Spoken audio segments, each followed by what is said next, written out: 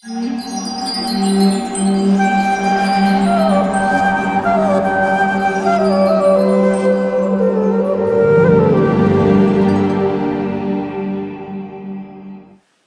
Krishna.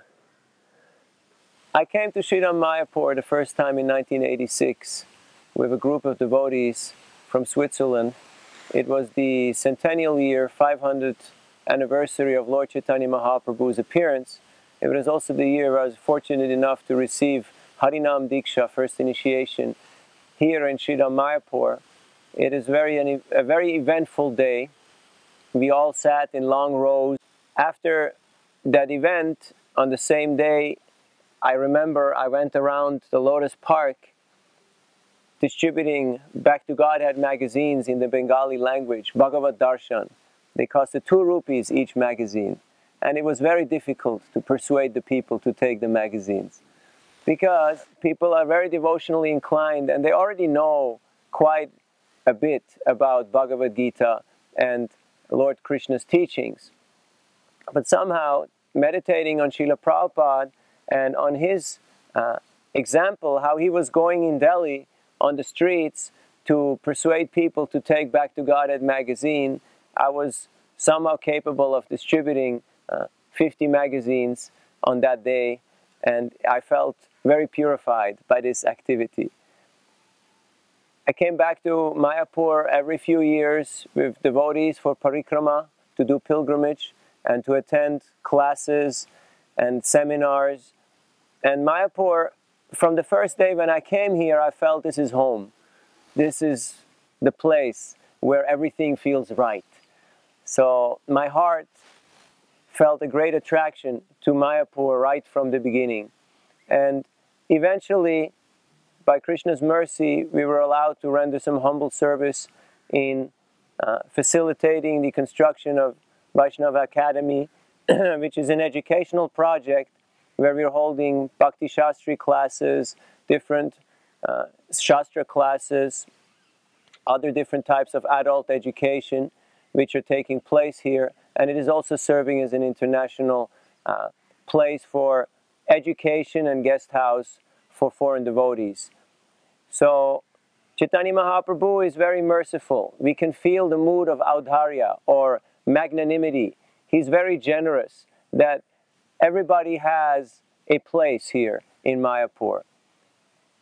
So we feel very fortunate and very sheltered to be allowed to take part in this wonderful movement of ISKCON that is originating here from Sri Dham Mayapur. This is the place where Srila Prabhupada came to visit the samadhi of his spiritual master, Srila Bhaktisiddhanta Saraswati Thakur, just up the road in Chaitanya Mat, before going to the West. He came here to get the blessings of his spiritual master, of Srila Bhaktivinoda Thakur, who is eternally residing just on the other side of the Jalangi River, who had a vision, who foresaw the spreading of the Krishna consciousness movement all over the world.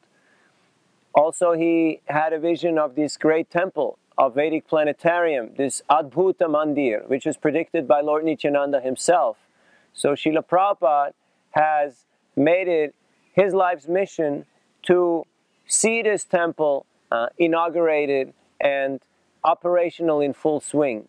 And now it is the inheritance of each and every member of this movement and sympathizer to help this temple come up and to be what it was intended to be, a center of education, a center of congregational chanting of the Hare Krishna Mahamantra, and the center from where this inundation, these waves of the Sankirtan movement will spread and inundate the entire world with the chanting of Hare Krishna, Krishna Krishna, Hare Hare, Hare Rama, Rama Rama, Hare Hare. Sri Dham Mayapur for me is home, and home means where you have your friends. It means where you have your very private and intimate moments of contemplation and meditation on the Lord, because Sri Chaitanya Mahaprabhu, especially in his form as Panchatattva, are very merciful, and they're very available, they're accessible to all living entities. So I request every viewer of this, please come to Sri Dham Mayapur, worship Panchatattva by chanting Sri Krishna Chaitanya Prabhu Nityananda Sri Advaita Gadadhar Shivasari Gaur Bhakta Vrinda. Navadvip in Chaitanya Mahaprabhu's time was the educational center of the entire India. So in Sri Dham Mayapur, the plan is to again revive all these different Vedic arts and teach them. This is the place where these activities are meant to happen, and they're already started to happen in a seed-like form. So we urge you, please come and visit Sri Dham Mayapur. If you can, come and live in Sri Dham Mayapur.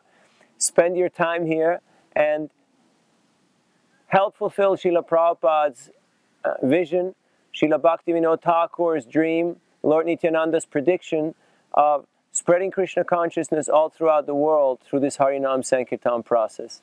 Sri Dham Mayapur is a very historic place.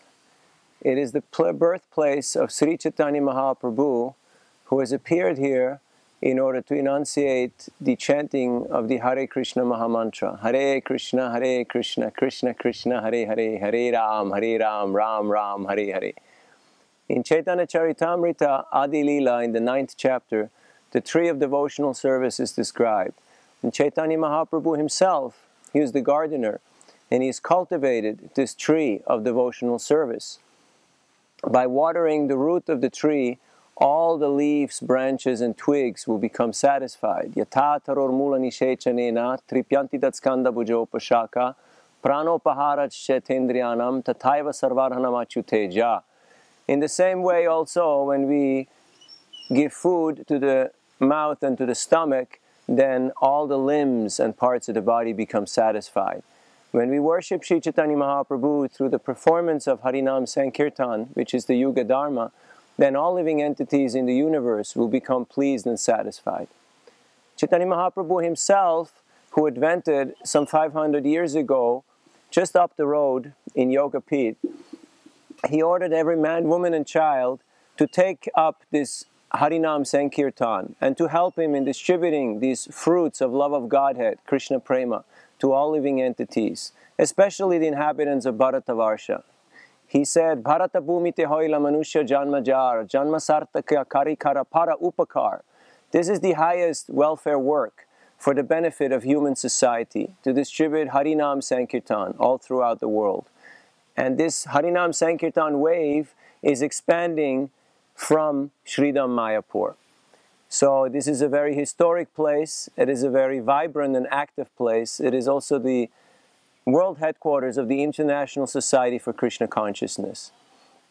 So we are here seeing a garden where so many plants are being grown by the fertility of the ground, by the water that is coming from the Ganges, and by the efforts of the devotees. In the same way, if we accept this seed of devotional service that is coming from Chaitanya Mahaprabhu, and we water it daily by Shravanadi Jal, by the daily hearing and chanting about Krishna and his pastimes, then a very wonderful tree of devotional service can sprout in our heart, which can bring forward this Krishna Prem, this fruit of love of Godhead. Our founder Acharya, Srila Prabhupada, was concentrating all his efforts in preaching Krishna consciousness by writing his Bhaktivedanta purports, because he had given his life to the mission of his spiritual master, Srila Bhaktisiddhanta Saraswati Thakur, who ordered him to publish books.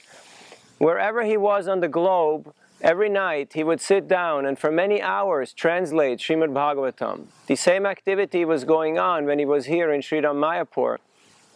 Srila Prabhupada would translate Srimad Bhagavatam, and because of his full dedication and surrender to the mission of his spiritual master, the weight of the Krishna consciousness movement is being felt all over the world. Just like Dhruva Maharaj, who was standing in Madhuvan, Vrindavan, on one leg, practicing the yoga asana and chanting Om Namo Bhagavate Vasudevaya, the entire universe shook, and eventually Lord Brahma and Vishnu himself they all took notice of his activity. In the same way, Srila Prabhupada was sitting in this hut, what looked like a very remote, very isolated place. But because of the weight of his austerity and the purity of his service, the entire world noticed the impact of his Bhaktivedanta purports. And the devotees are dedicating their life to serve Srila Prabhupada in studying these Bhaktivedanta purports and in distributing these transcendental literatures all throughout the world. Srila Prabhupada took great joy and pleasure in hearing the Sankirtan results from all over the world. And he said, if you continue distributing my books, I will go on living forever. So if you want to know the real meaning of Sri Dham Mayapur, we should study Srila Prabhupada's books, especially Srimad Bhagavatam, Chaitanya Charitamrita, so that we can imbibe the mood of our founder Acharya, Srila Prabhupada, and imbibe it in our own lives. For Mayapur is an eternal place. It is a Dham. It is the abode of the Lord. And everything moves according to His will and desire. Some things are manifested and some things are unmanifested. Right now, the Temple of Vedic Planetarium is coming up. We are nearing the stage of completion of the dome, and it is proposed to, expected to be inaugurated in 2022 with the efforts of all the devotees worldwide. Right now in Sri Dham Mayapur, there is 4,700 resident devotees, out of which we have almost 500 Russians who live here, and people from practically every nation of the planet. Sri Dham Mayapur, being the world headquarters of the International Society for Krishna Consciousness, will serve as an educational center for the Hare Krishna movement, where devotees from all over the world can come to learn and study Shastra, deity worship, kirtan, playing devotional instruments, and all the other devotional arts that are there. Sri Dham Mayapur will also more and more become a tourist attraction. Already now there are a few million pilgrims coming every year, mainly from India, some international. But in the future, there will be more and more international tourism and pilgrims that are drawn to Sri Mayapur to see this Temple of Vedic Planetarium and to visit this unique community of devotees who are dedicating their lives to the service of Sri Chaitanya Mahaprabhu. That is the unique feature of this place. Devotees will be engaged in all different occupations. It is a Vedic city. It will be a spiritual city where all the varnas and ashramas will be manifested, and people can come and learn what does it mean to live a perfect human life in harmony with nature, with the environment, in a spiritual context. So Sri Dham Mayapur has a very bright future. How long it will take for that to manifest, that is depending on the Lord's will, His desire, also on how we reciprocate with the Lord's desire. Personally speaking, Sri Dham Mayapur has been very beneficial, helpful, very soothing for my own spiritual life. It is the place where I always come to recharge my batteries and to gain inspiration and strength for going out and sharing the message of Sri Krishna and Sri Chaitanya Mahaprabhu with all the people that I meet. Sri Dham Mayapur is an amazing place that has many, many things to offer. So come all to Sri Dham Mayapur, experience the magic, experience the mystery for yourself, and become part of that magic episode, the history in making of the spreading of the Hare Krishna movement, which has begun from this place, and the waves, they will also converge back to this place here in Sri Dham Mayapur. Hare Krishna.